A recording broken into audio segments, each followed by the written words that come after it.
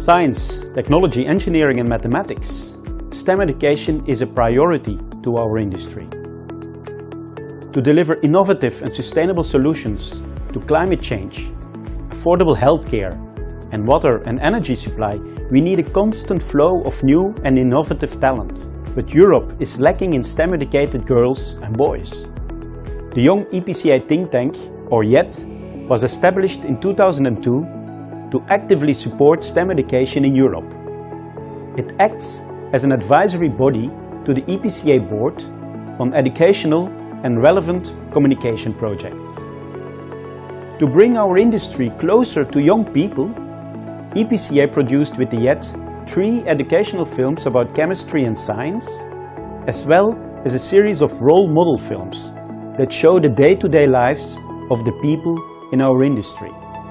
Distributed by our educational partners, UNESCO and European Schoolnet, they were warmly received by the young generation, their parents and teachers.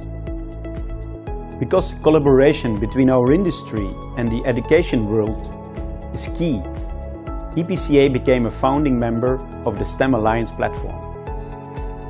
14 organizations partnering with European education ministries to inspire girls and boys to choose STEM education. All this with a clear focus on diversity and gender inclusion. As part of STEM Alliance, we launched a series of chats and teachers' workshops with industry experts from across Europe. These showcase professional roles, career paths and career bridges to make our industry more tangible and accessible to diverse talents. Also, educational sessions and activities are a vital part of the EPCA annual meetings. For example, during our 2014 annual meeting, over 700 pupils and their teachers visited the ExperiLab learning vehicle, performing chemical experiments that revealed the role of science in everyday life. The European Youth Debating Competition is another successful initiative which has now entered its 2nd edition. Its goal is to empower students with soft skills and help them to discover the contributions of petrochemistry and plastics to our society. It's a great way for youngsters and the industry to connect, listen, learn and collaborate.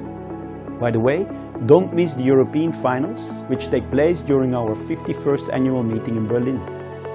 All these educational projects have genuinely inspired EPCA and the many participating member companies. Quality education and gender equality are key to a sustainable future for our industry, for Europe and the world.